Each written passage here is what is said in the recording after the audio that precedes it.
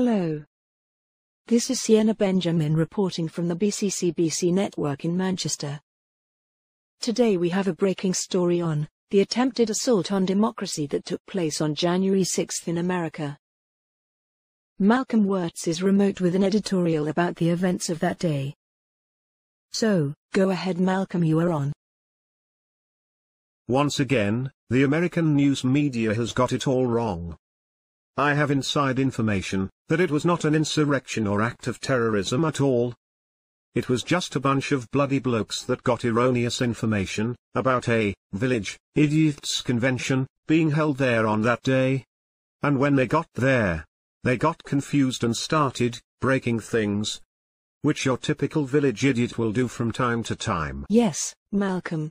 We Brits are well aware of this issue. But we refer to ours as twits.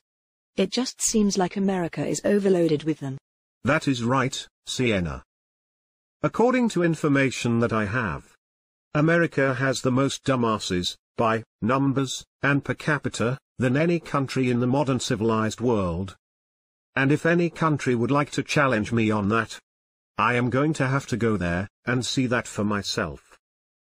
So, congratulations, America, you are still number one in something. Wow, Malcolm. That was a very harsh, poignant editorial, so at this time, we would like to offer a rebuttal from our counterpart in America. We have Mr. Thomas Bergsmith from station WKVSS Los Angeles with us. So take it away, Thomas.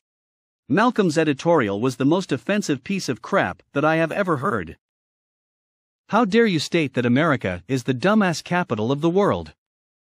I take it that you haven't been to Canada. I have been to Britain and there is a twit on every corner, so you have a lot of nerve stating that. As far as the village idiots that you refer to, well, screw it. You are probably right. So, I am out of here.